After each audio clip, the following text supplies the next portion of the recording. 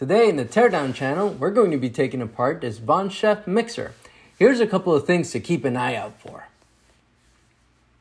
Why does the rotor shaft have a little dome end at the end? It's kind of curious. And wait, they're using these spherical bushings instead of cylindrical bushings. Why? What if I wanted to measure the transmission ratio of the gears and also the speed of the motor? How can I do that easily? Hello and welcome to the Teardown channel. My name is Eddie. Last term I was hoping to teach a machine design course where you teach students how to design a machine from scratch. Think of it as a 3D printer. How do you design a 3D printer from scratch? And as I went through the process of teaching machine design, one of the students asked me how I essentially became an engineer and developed such a wide breadth of knowledge from electronics, heat transfer, fluid dynamics, manufacturing, and so on and so forth. And I smiled. And the reason why I smiled was because I thought about all of the things that I have taken apart. And anywhere from taking apart printers to the engine of a car.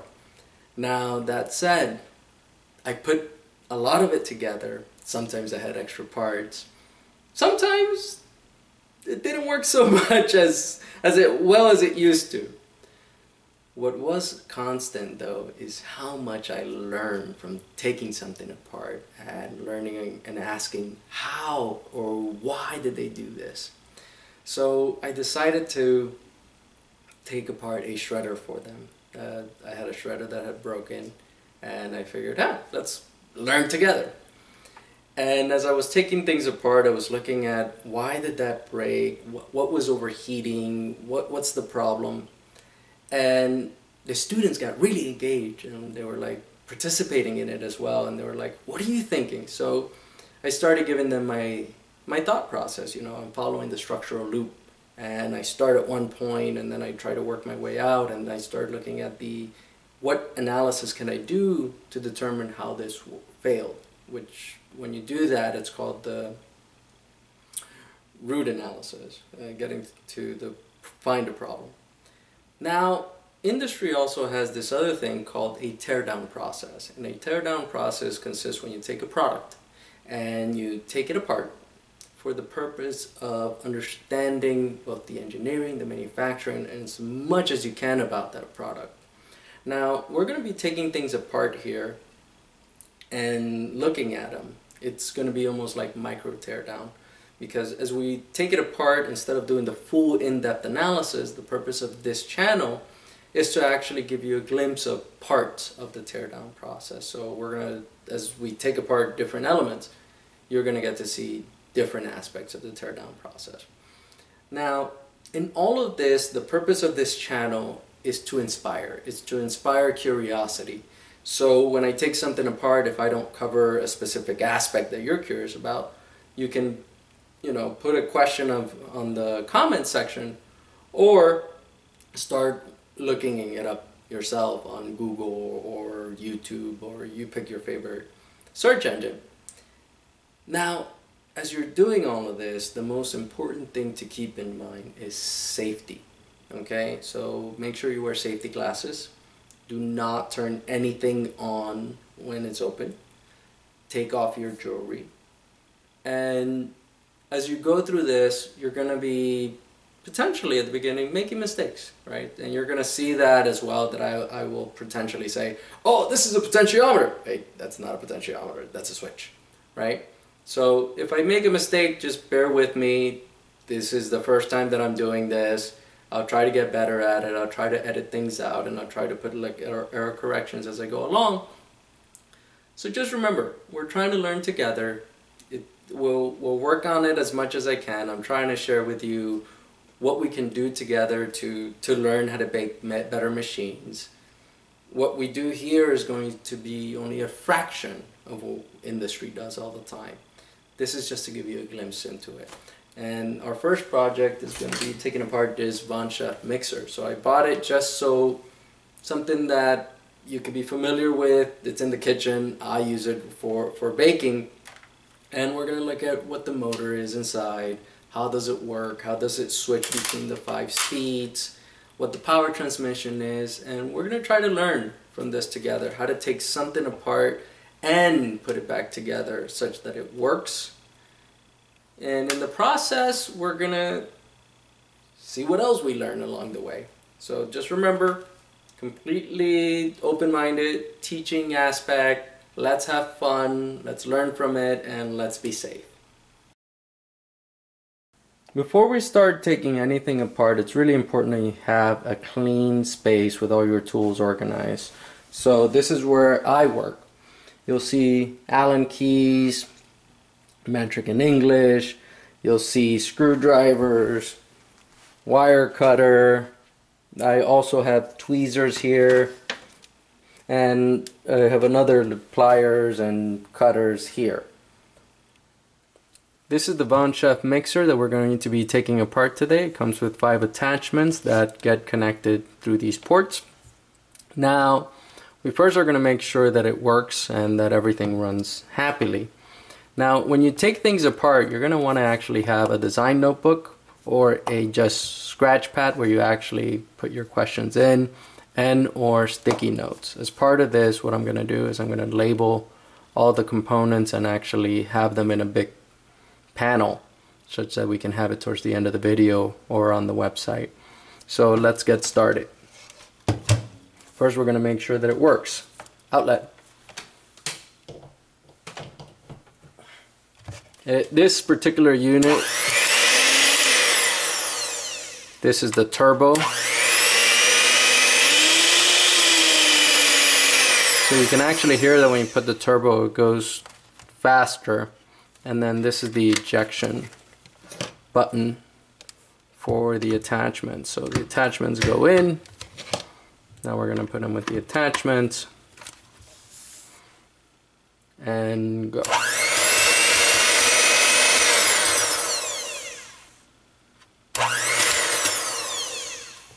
So that said, we look like we work. One of the things that's going to be done later is we're going to do an experiment to measure the RPM of these units, of the attachments. So let's unplug, make sure that the plug is in your hand and then you can trace it back. And now we can actually start taking things apart. So the attachment's up there. So one of the things that I like to do is I like to put things in little bins or bags to make my life easier and to make sure that I don't lose anything. So I'm going to bring my little bin here. Let me put the tools somewhere else. I just need to go a little bit higher. And remove that.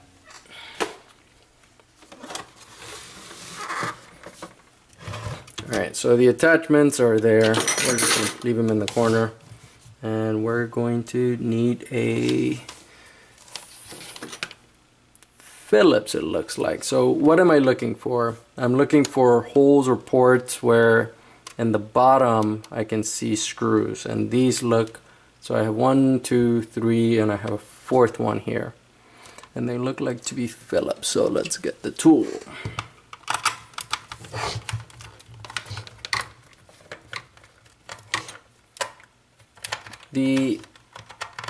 Let me move the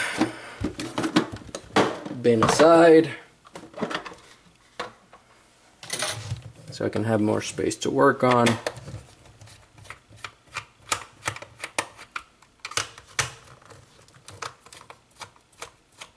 Now it looks like this machine is made out of 2 shells that are put together via these 4 screws. There's an injection molded plastic at the top. There are 2 little silver ones, injection molded plastic on the sides. Okay. One of the things that I like to do when I take off the screws is try to put them back exactly where they were so I don't lose them. Otherwise, at the end, you're going to be like, where does this screw go? Oop. That one looks like it wants to stay in there. Okay. 4 screws. So we're going to try to get this open. So I'm just trying to slowly open it up. There are things within the injection molded part that are called lugs, which are for alignment, and there's also snap clips. So I'm trying to be really careful not to break it, because remember, we want to put this back together exactly how we found it, so that it still works. So have one shell, really cool, and the other shell here. So let's look at what first came off.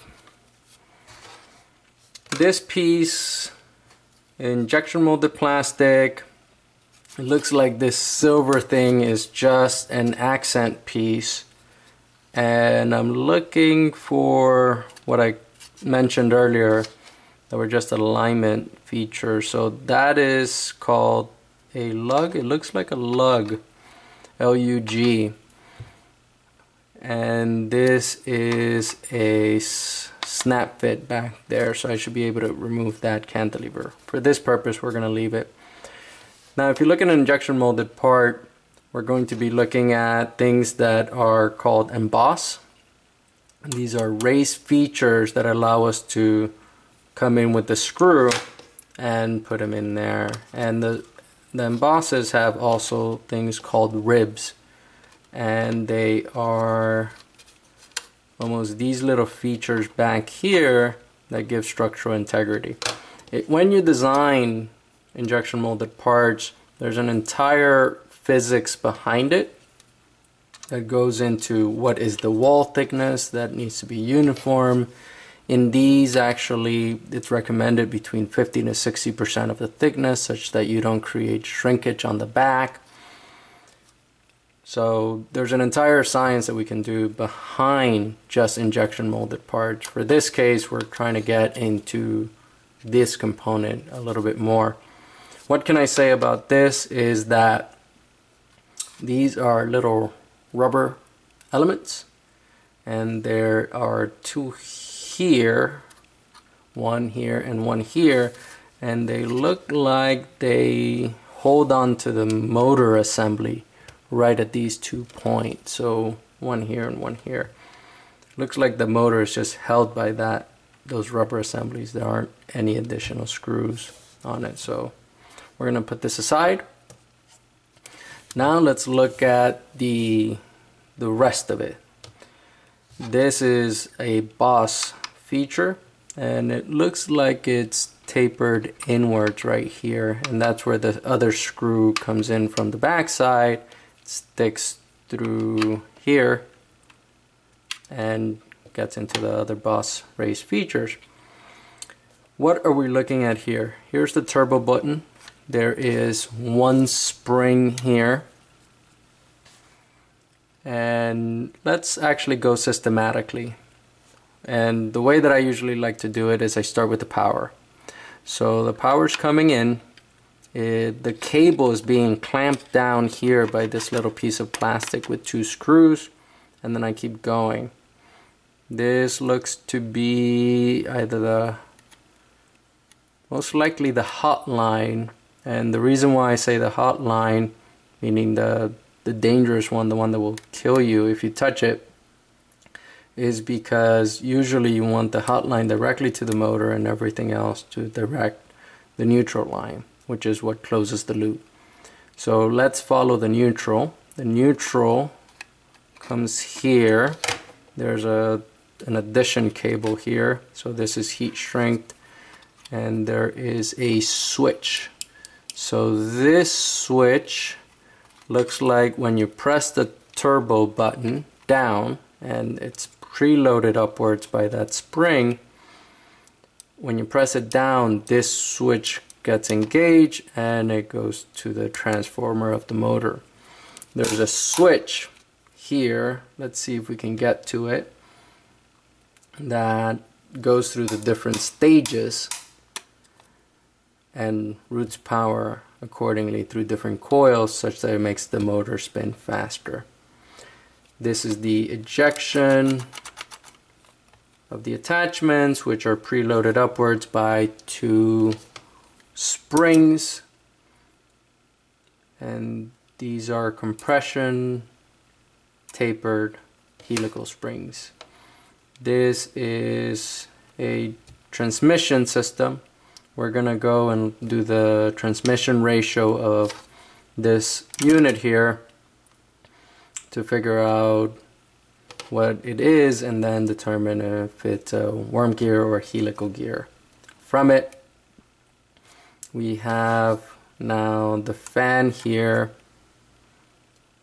This motor, this is the rotor that rotates. So if you look at the rotor, there's a machine section here. I don't know if you can see that well. And there's also another machine section here. And those are to balance the motor after it's manufactured. So there are, and I'm sorry I'm jumping around. I'm just looking at the different components and going through stream of consciousness.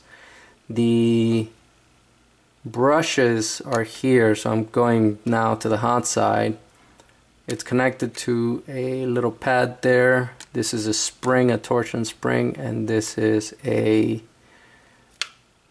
brush that connects to the commutator, and the rotor is free to spin.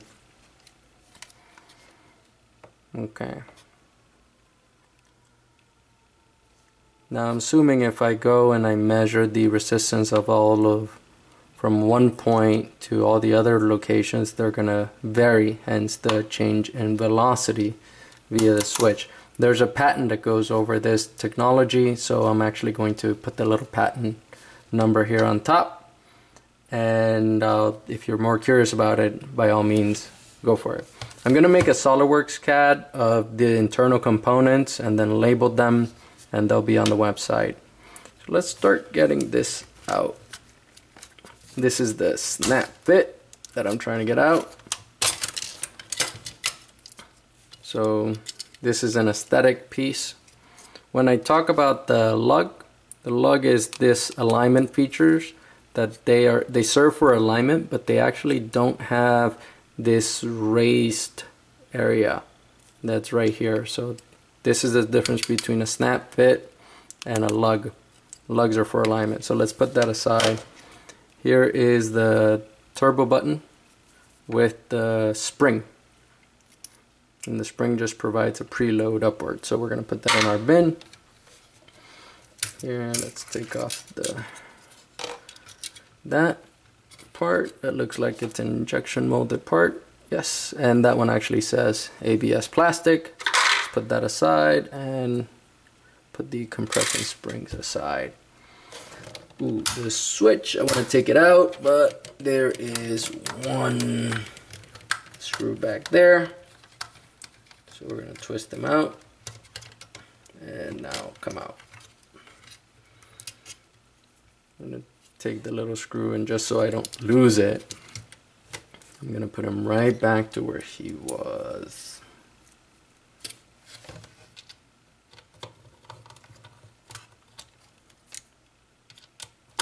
This is just practice for me.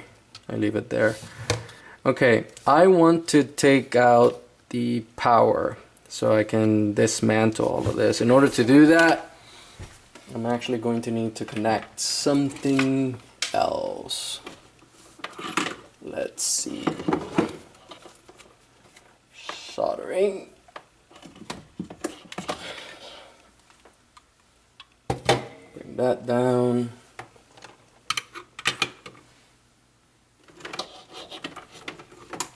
And get this going. Over time, you're going to want to invest in tools such that you can do your work. When I started out taking things apart, I had something like this where it just directly connects to the AC line and it just heats up the tip. As I started doing this more often and playing, and I say playing because for me this is really fun, is taking things apart and figuring out how things work. As I start getting more into this work, I started investing in additional tools. So even if you use the other one, you're going to want to put something where it holds a tip just for safety.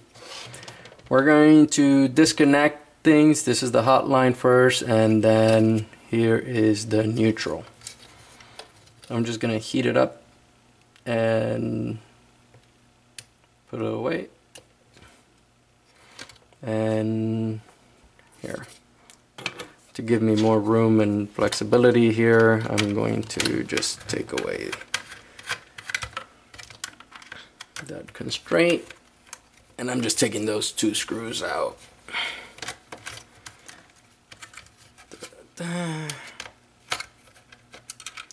One of the things that you can do as part of a teardown is do the part count and then do an analysis on how long it takes to assemble based on the number of parts and the steps. There's an entire science behind this, and even the design for assembly. There's a really good book in a class that I took by Professor Dan Whitney. You'll find that on the website, where you do design for assembly. So this is a little protector for the cable. We'll put that aside, and now I can take the entire cable out. Great. And we are done with this tool. So let's put it upwards and turn it off so we don't forget about it accidentally. Now this should be free to go. And let's see. Yes, it is. So just like in the first shell, now we had 2 rubber components. This one has 2 rubber components. Something really curious that I noticed right now is, look, this color plastic is different than this color plastic, and it's not just a side thing of which side is the lighting. They're actually made probably in 2 different locations. That's really cool. Alright, so let's put these aside. Those are the 2 shells. That's the top, and now we're looking at the motor with the switch.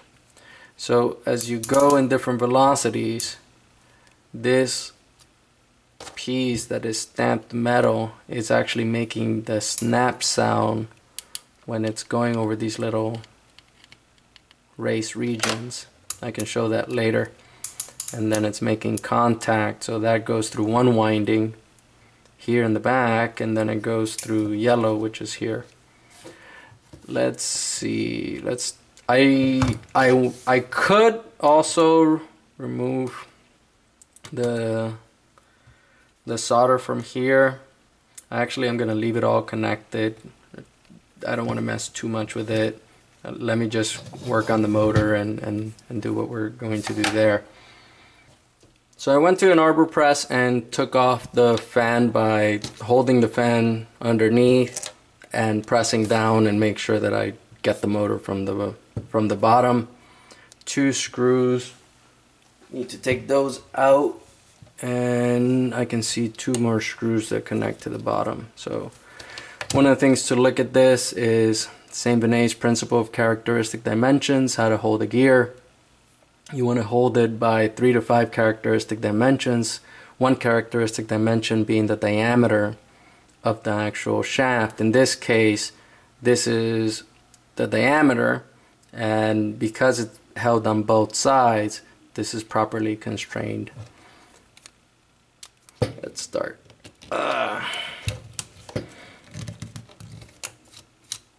Screw is out. And the other screw is out. So these are machine screws. Okay, let's see. Pops out. The gears appear to have this lube on it. Because of the different materials, doesn't actually need the lube, but that's how they're putting something there. Really interesting part. They have a little washer here, but they don't have one on the other side. So I'll look into what that can be when I do the CAD. Oh, the attachments. So when you put the attachment in, let's see if we align it. Looks like there's a little spring in there. So this little raised sections of the attachment push that spring apart, and then it snaps in, and that's what actually holds the attachment from coming out. Cool. Alright, let's take that out. Gear. And now I'm just putting all of this in the little bin. And remember, because I don't want to lose the screws or try to remember which screw goes where, I just put it right back to where it goes on there. Good. Let's get to the next one. Oh, there is a spring right here with 2 washers. So that's actually a preload. Okay, let's take them apart. Let's see if we get the other one out. During all this time, you should be taking notes as you're taking this apart. I actually have the video to help me out. And one of the reasons why you always want safety glasses is because if something is preloaded and you take, let's say, a part off and there's a spring behind it, especially when you're taking apart something for the first time, you don't want that spring to hit you in the eye and then you get hurt. So keep in mind, anything you do, you want to do it safely. That's why we disconnect the power from it all. Take that out. Here is the, wait, are you stuck somewhere? Yeah, it looks like it's stuck somewhere. Oh, the reason why it's stuck is because of the brushes. They're holding it back here. So let me just take something to remove them. I'll take a slot. Looks like there's a spring here. Oop, there it is. It was that little spring. This that you're seeing used to be called a brush because it actually used to be a brush that makes contact with the commutator. See, it's, let me take the second one off. And this is just a spring. Come on, little one. Come on, come on, come on, come on. There you go. Huh. So here is the motor. Part of the motor, the rotor. These are the brushes. So the way these work, they come from either side and they make contact with the commutator. There's an entire section on motors and we can spend 2-3 hours on that alone. We're going to do a little bit of the math behind this, and you'll see that on the website as part of the experiment. See, I have a spring. Where is, oh, there it is. Remember that we said that there were 2 washers? Here's one washer, here's the other one. This is part of the small details you should be careful of when you take something apart, and write down and make sure you don't accidentally lose a part, and why you should take photos of it. So that spring is preloading the rotor to actually move in one direction such that it wants to move the other one. There's a constant force, F equals kx, it goes into the other direction. Now there's that part here.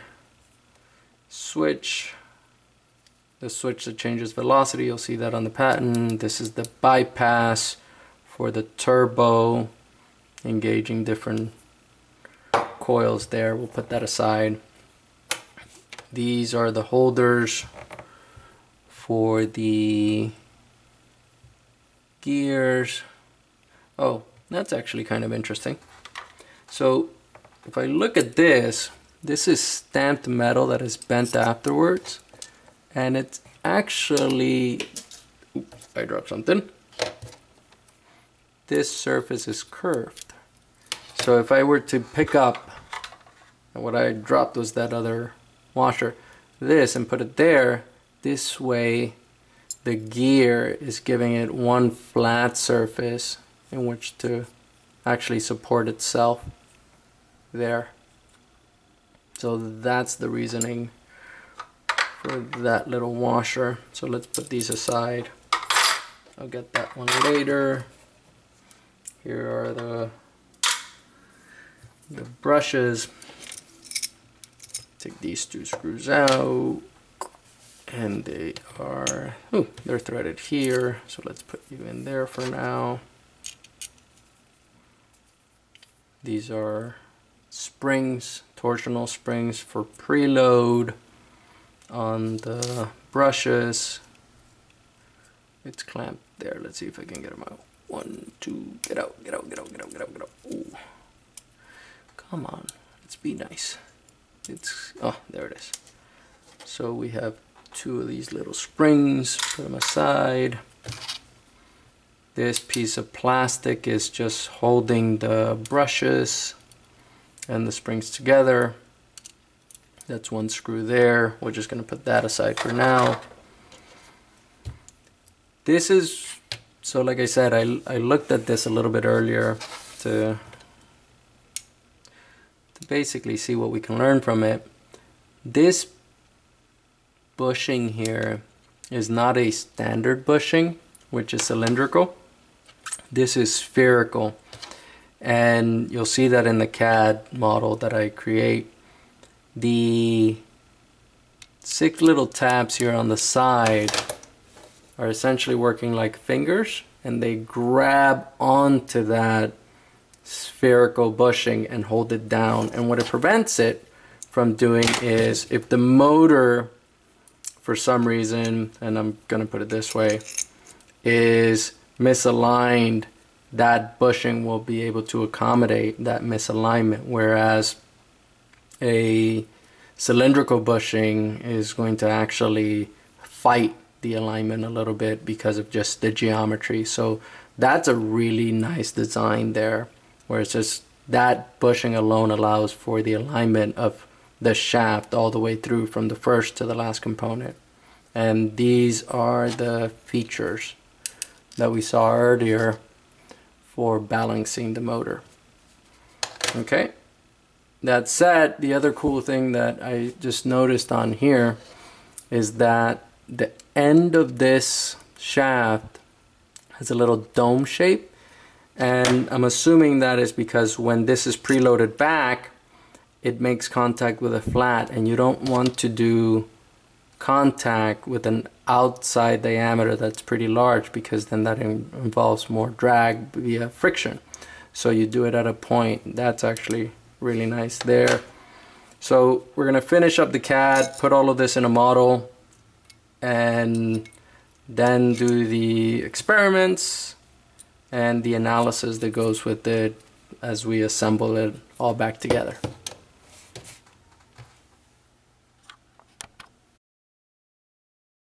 Alright, the motor assembly has been taken apart and then recreated in SolidWorks. So one of the things that I'm going to do is show you how I start the SolidWorks design process, or CADing the unit, and then run you through the difference between what an engineer does, what a CAD development does, and then what a holistic person who is an engineer does. So I usually start with the part. I get the part and I start drawing and sketching it out, and this is what I did for this part, and just measuring with the calipers. This section is the one that goes back here and holds the 2 little springs that holds these little guys, which, remember, this is what we mentioned, that these are the brushes, although they used to be brushes, but they're no longer brushes, with the springs that actually have it preloaded to contact the commutator. So after I make the initial sketch like this, it makes me a lot more efficient when I go into SolidWorks. So this one is for this part, one of those little springs which is up there. I have it here, and I basically write out, you know, roughly what it is, wire diameter, the OD, the ID, the pitch, as I measure them up with the caliper. I also have pieces of plastics that are like this. This is the ejection button that pushes both of those mixing tips, or that's only the whisk, both of these little mixing tips out and pops them out of that spring. So when you push it, it goes bleep, pushes them out. And so I start doing the same thing. I draw it up, you know, put my dimensions, and as I go in SolidWorks, I start checking them off. What I'll discover sometimes is that, ooh, what's that critical dimension? Oh, I didn't have it, so I actually have to go to the part and measure it. When I do this, by the way, I try to make sure that I do the design for manufacturing and design for assembly as I go along. It's easy to just CAD something, but as you CAD it, you have to start thinking about, okay, what do I actually have to do when I make this part? What are the molds? Is it going to be injection molded? Is it bent? So without further ado, let's move off to the SolidWorks. This is the 3D CAD model that I created using the physical part measurements that I took using a caliper. Now, the really great part is it allows me to look at it from 3 dimensions, as well as take cross sections and take measurements from different points of view. Now, if we want to take it one step further, which is the detailed engineering, if we take something as simple as the compression spring for the turbo button. Now, if I want to change the material properties or the dimensions of it and understand its F equals KX behavior, I actually have to take it somewhere else other than the model. And that somewhere else is something, for example, like a spreadsheet. This spreadsheet, I can change the material, the geometry of the compression spring, and understand what its F equals KX behavior is based on equations, as well as understand where it's operating related to its maximum shear stress. So whether you're designing a small compression spring or a large compression spring such as this one, you use a system of equations to understand how it's going to behave before you manufacture the spring.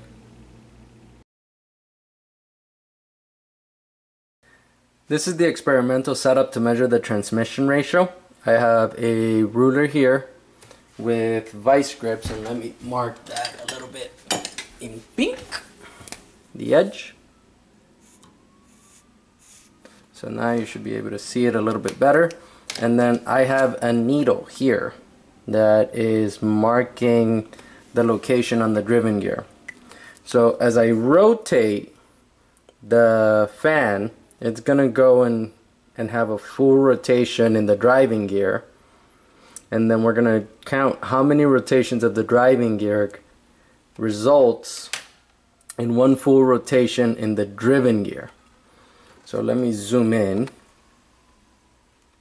and we're gonna stay in alignment, make sure we don't move anything else. So that is 1, 2, 3, 4, 5, 6, 7, 8, 9, 10, 11, 12, 13, 14, 15, 16, 17, 18, 19, 20,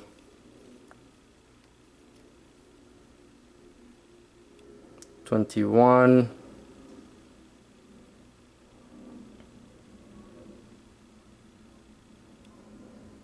looks about 21 and a quarter to get almost to the exact same location. We're gonna do the experiment again just to make sure. So after I measured the 21 and a quarter or so using the other setup where I had the needle pointing on top, I was off by roughly, on my second round, I was off by about a quarter of a turn. So I decided to go and move outwards and put the needle on one of the tooths, on the outside tooth. And then I did the same thing where I rotated the fan and got consistently 21.5 rotations of the driving gear will generate one full revolution of the driven gear. So our transmission ratio is 21.5.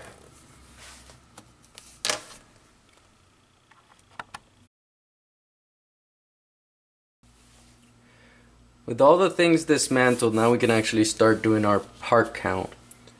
The housing consists, if we take each half shell, of 4 different components, 2 rubber elements that are used to actually hold the entire internal motor assembly, housing, and housing, both of those injection molded. So we have 4 here, 4 here, 1 injection molded static piece, and then the power cable, which, because this is an additional unit and not off the shelf, that is 1 cable, heat shrink, and the other cable. So we have 12 in total up there. For the motor and power transmission components, we actually have, if we just take the rotor, we have 3 components. There's a washer, a spring for preload, and then the washer assembly. For even just one side of the helical gear, you have a metal washer, a spring here at the bottom, and then the helical gears that were injection molded. Now the bushings that are actually one here and one here are not your standard cylinder bushing. They're actually spherical, and they go into this housing bracket, and then this is the retainer ring. There's a really good reason why this is actually that type of bushing and not just your standard cylindrical bushing. And the backside has the same thing on it. One of the really nice things to pay attention to is that when you look at the motor assembly in the back, this is actually not just flat. That section has a little dome-like device. And the reason is that if you're going to make contact with a surface, you want to make sure that that is a point contact, just in case this is back and it's rubbing and taking the axial loads, such that you minimize your friction. One of the really interesting things about this mechanism, which by the way gets into one of the key questions, is this is a helical gear, along with the 2 pairing gears or helical gears. There is a fundamental difference between a helical gear and a worm gear. One of them, the worm gear, is sliding contact, where the helical gear is rolling contact. Okay, and there's going to be more reading available about that in the links and on the website. Now if we get to all the little smaller components here in the green folder, right, this, without counting this assembly alone, there are 28 parts right there on their own, and it doesn't seem like it at first, but they add up, and so each screw counts, each spring counts as an independent part.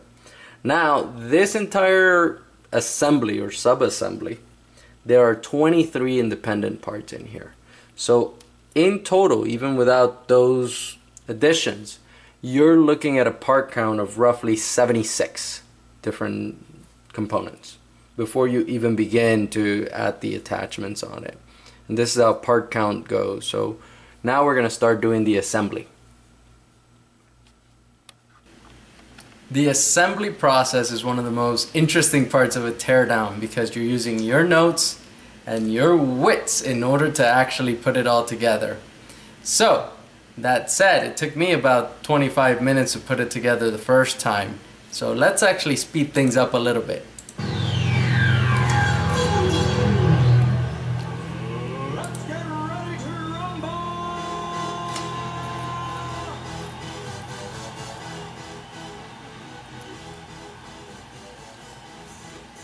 We're starting from the back of the motor and we're moving our way towards the gear. There's that little holder. That holder is for the two brushes that are from either side that go to the commutator. And then those two are the little springs that actually make contact and they press on the brushes, so as they wear they keep a force on it such that they stay in contact with the commutator. And you saw almost that I forgot to put the stator in, and then I was like, oh, go back, put the stator in. Silly things like that are gonna happen, by the way. You'll be like, oops. Oh, always check that a motor rotates freely after you assemble things. And remember that alignment of the motor is actually really cool because of how they're using those spherical bushings. You want to have those needle nose pliers in there. And sorry about taking the things off screen. It feels like I can see what's happening, but you cannot. Oh, the alignment of that little plate onto the front mount is actually relieved, and you have to pay attention to the detail of the design. If you look at the actual part, it's pretty nice how they actually relieve it such that you're not over constrained. Alright, so we have both of the gears in there. Also, the gears, one of the things that you'll notice that I didn't check for is the alignment. In the attachment, they actually have an orientation, and they need to be about 90 degrees. If you don't, when you put the attachments in, they're aligned and then they're gonna go clink, clink, clink, clink, clink, clink. So I had to take it apart and figure that out later. Alright, there it is on the shell. Again, sorry about the misalignment on the camera. I also take it out of camera view for a couple of times, which is actually pretty entertaining. It's what happens when I get into the groove and I'm like, okay, what am I trying to do here? Figure it out. Alright, so that is the switch getting installed, and that right there, putting the top panel on top of the first half shell, it's gonna give me a headache, and it actually makes me want to play this song in my head. Things are gonna get easier. It's gonna be a headache waiting to happen.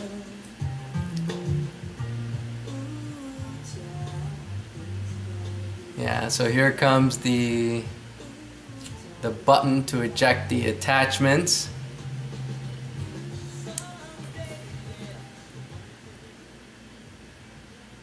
One of the things that I like to do is I usually will put music in the background when I'm assembling this. It's like, oh, okay, what am I doing? Trying to figure it out. And it's part of it. Sorry, it's out of the screen again. Alright, so I get the button in, have it all aligned.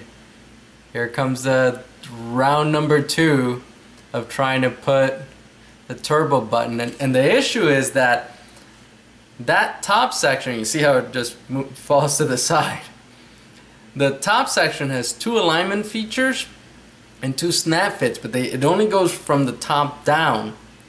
And this is one of the reasons why I suspect that there must be a fixture that they're using in the assembly plan. So hence the need for design for assembly, there may be a fixture on this.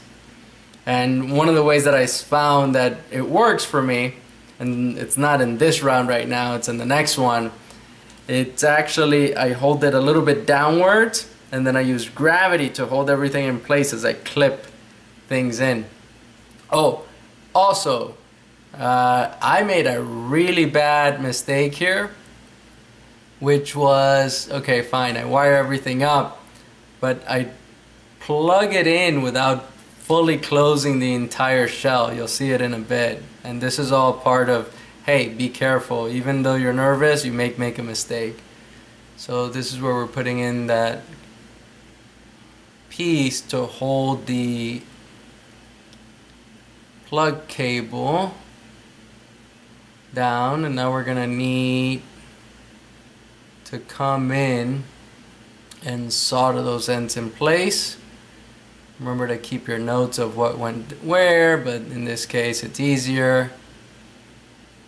Try also not to get burned. Those tips stay pretty warm for about 10-15 minutes.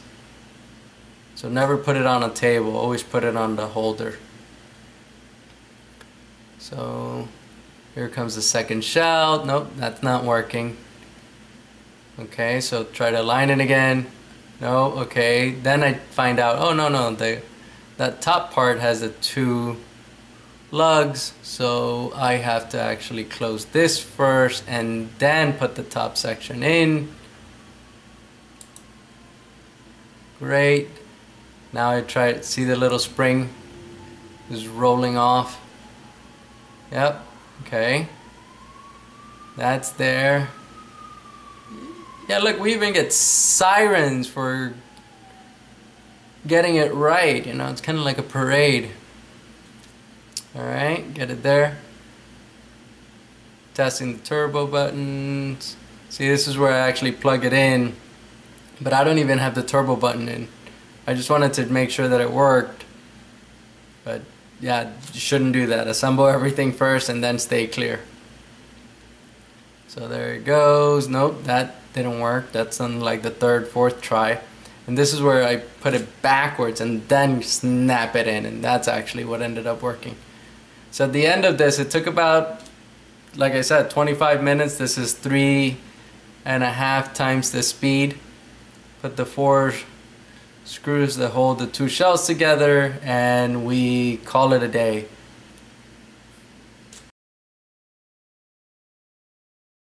This is the experimental setup to measure the revolutions per minute of the VonShef at its slow speed and its high speed. So I have the machine itself clamped to the table.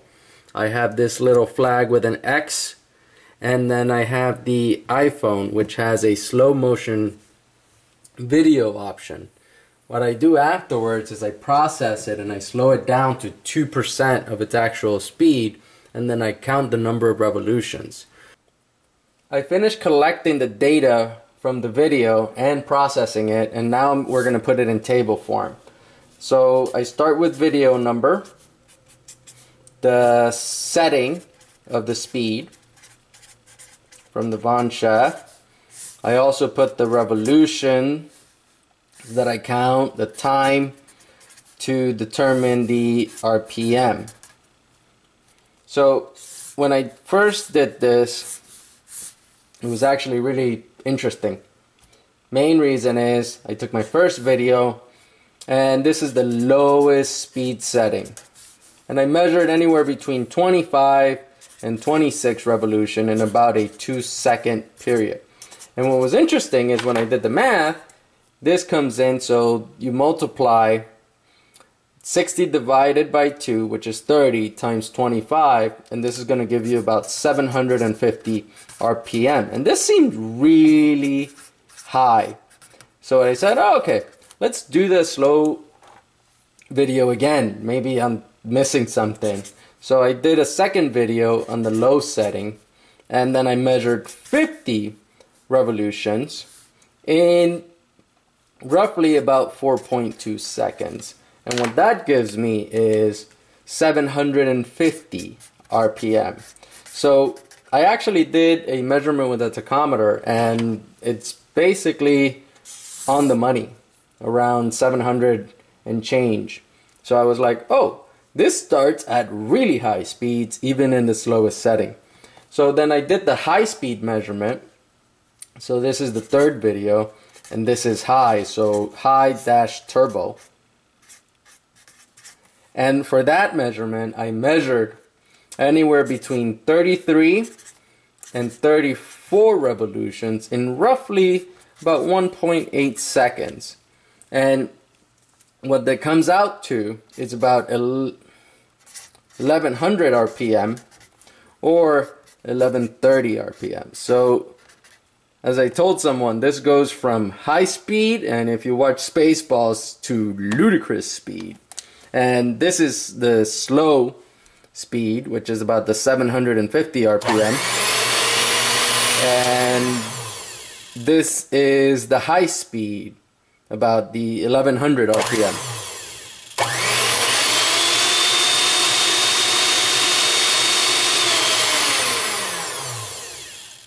That's it. We have our revolutions per minute.